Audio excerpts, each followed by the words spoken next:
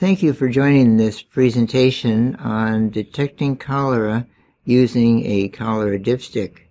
This is a presentation from the DOVE project, which stands for Delivering Oral Vaccine Effectively. It's based at Johns Hopkins University. I'm Dr. David Sack, the principal investigator of this project. The goal of this presentation is to help you become familiar with the use of the cholera dipstick so that you'll know when to use it, and you will have the ability to actually carry out the test properly. Now, this presentation should be used along with the StopCholera Toolkit, which is available on our website. And specifically within the toolkit, there are two sections, one called the Cholera Surveillance and the other one called the Manual for Detecting Vibrio Cholera. And the website is at www.stopcholera.org, and you can see the /toolkits, etc. First, addressing the reasons for wanting to detect cholera. I believe if you're watching this presentation, you probably already know that cholera is an acute diarrheal disease which can spread rapidly and can cause severe outbreaks and epidemics. And when cholera occurs, interventions need to be put in place quickly to eliminate deaths and prevent spread of the outbreak. And surveillance is very important to identify outbreaks quickly so that you can put in place the interventions. But there's additional reasons for carrying out cholera surveillance. I've already mentioned the surveillance to identify outbreaks quickly.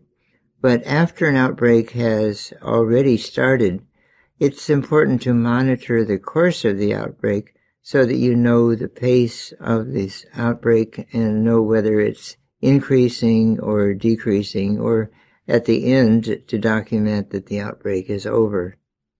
When we see outbreaks, oftentimes there's cholera hotspots where most of the cases are occurring, and so it's important to understand where those hotspots are occurring. Many countries have cholera in an endemic manner, and for those countries, it's important to characterize the epidemiology, and to do this properly, you need a good surveillance system. When we think about interventions, we want to identify high-risk groups. There may be socioeconomic groups, cultural groups, geographic groups, to identify those groups, and that requires a surveillance system that is easily put in place. When we are wanting to document the effectiveness of cholera prevention programs, these operations research projects will require understanding and documenting the cholera cases that are being seen. And so again, we need to have a surveillance system in place.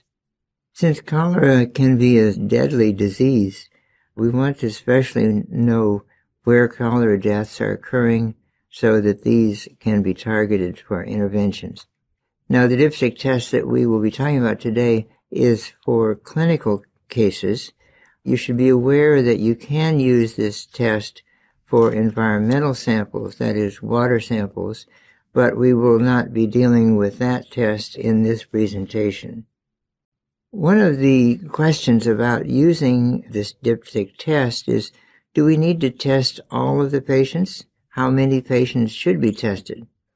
I'd like to clarify that this is a test which is mainly used for epidemiological purposes or for special purposes, but it's certainly not needed to test every patient who has a syndrome that might be cholera. So if you're considering using this test, first you need to establish a clinical case definition. And in general, I'd like to use this test with people who have a severe or moderately severe diarrheal illness. That is, diarrhea is such a common complaint that brings people to a clinic. It's not necessary and not appropriate to use this test with every such patient. But if a patient has moderate or severe dehydration due to diarrhea, then this would be a potential patient for carrying out the test. Now, the number of samples to be tested will differ depending on the type of surveillance. That is, if you're experiencing a new outbreak, you'll want to document that outbreak by testing a good number of samples, perhaps 10 to 20, in order to know and document that this truly is a new outbreak.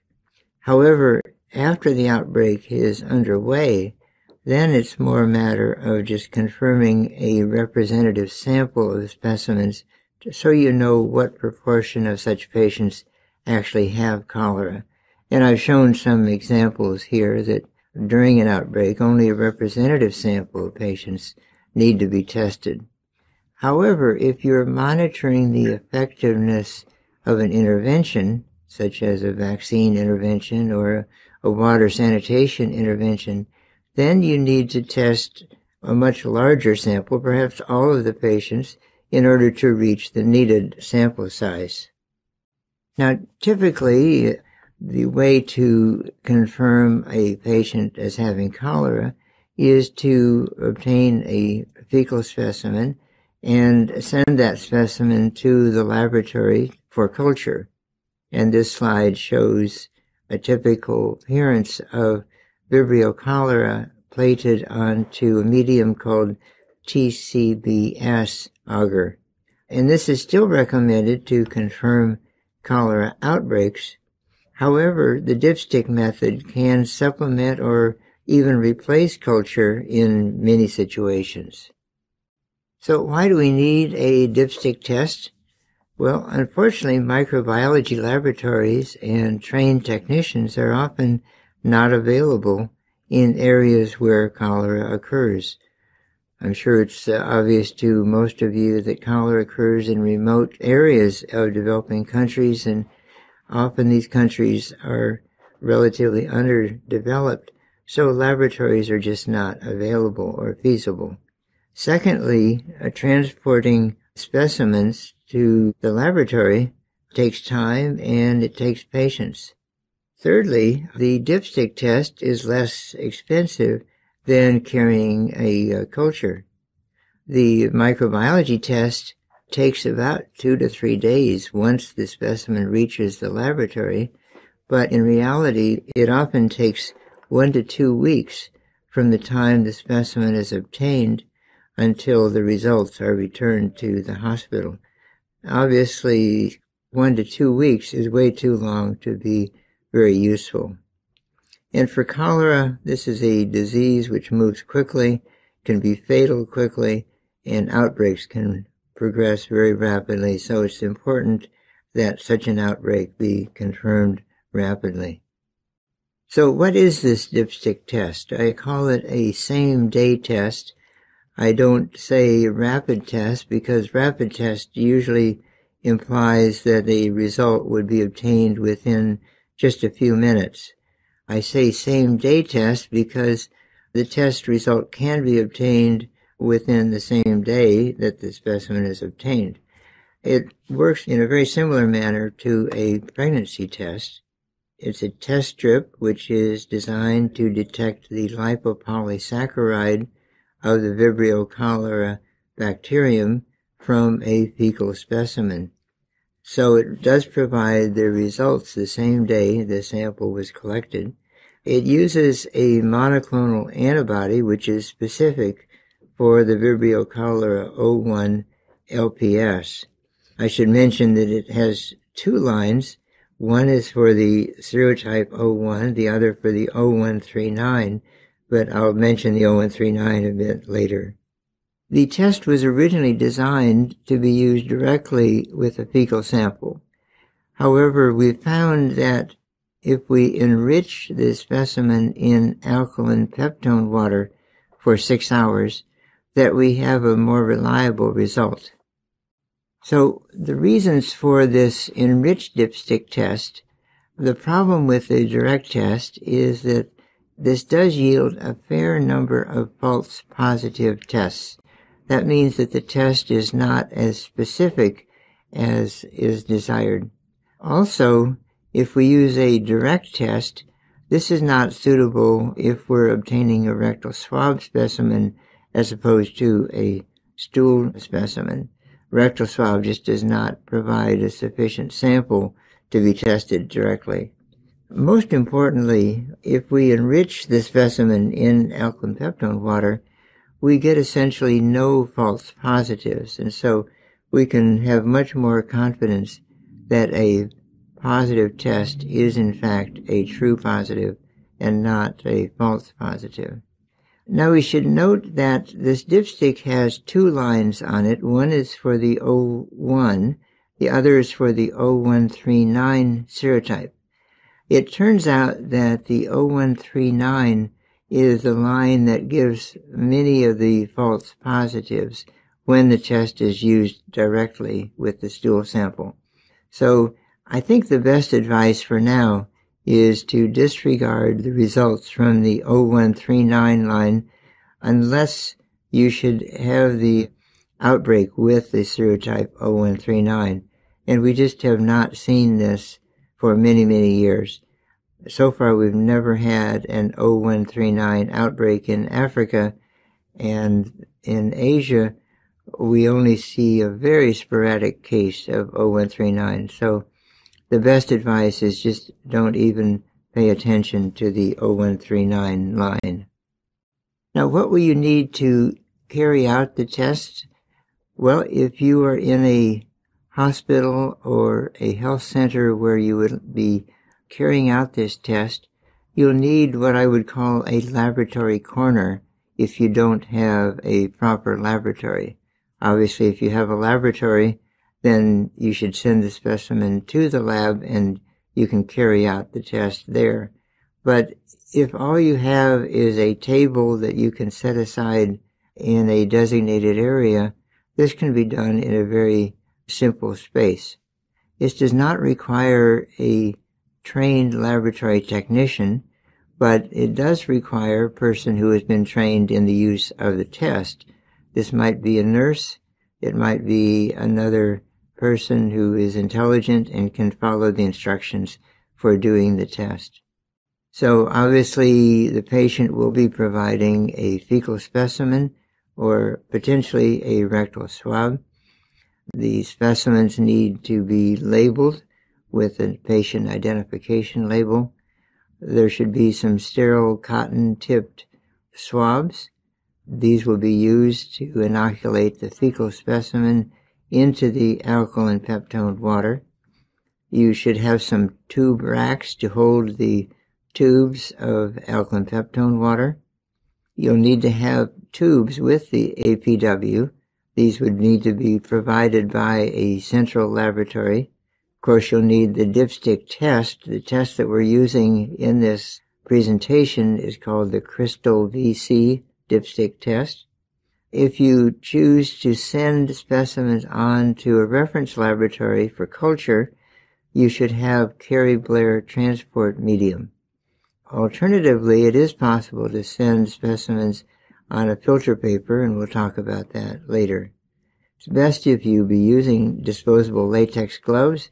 Keep in mind that these are biohazardous specimens, and so you should be protecting yourself, and of course, afterwards you should be disposing of the gloves safely and washing your hands after the procedures are done. This will require biohazard bags, and after the test you should disinfect the tubes and any other materials that might have become contaminated. These illustrate just the components of the test. You'll see in the pictures that we have the components there where the kit is shown with the dipstick, the tube, and some buffer solution. We'll be illustrating how we do this, that we inoculate the specimen in alkaline peptone water. Then the alkaline peptone water is incubated for about 6 hours.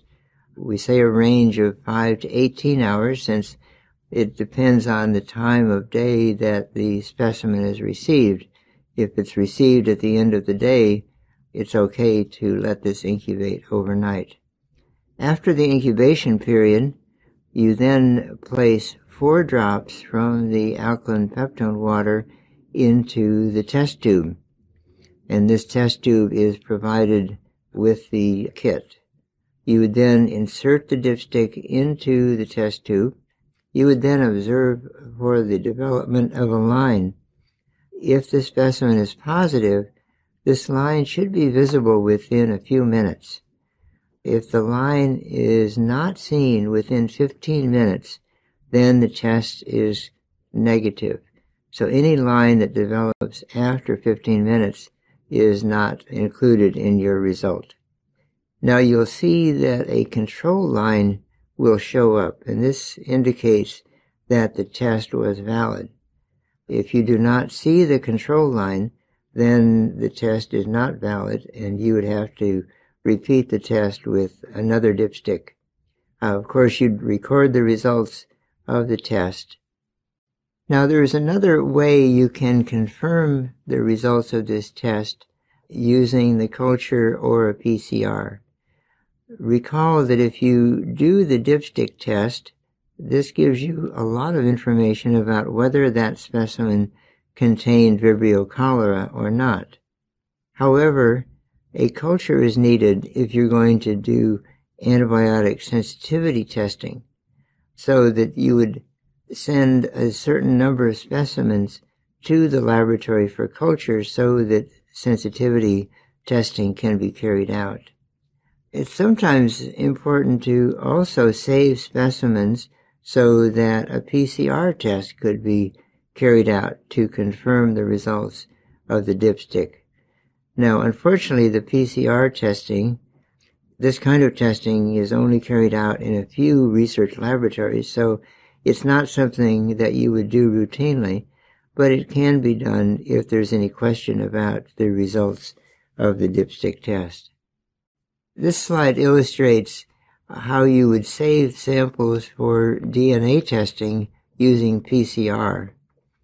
You'll note that the stool sample can be placed onto filter paper and then air dried before placing into a plastic bag. Now you'll see that the filter paper that we recommend has a space for 5 different specimens, but specimens can easily contaminate each other, can bleed from one sample to another, so it's necessary to cut these filter papers so that they are completely separate and not able to contaminate from specimen to specimen.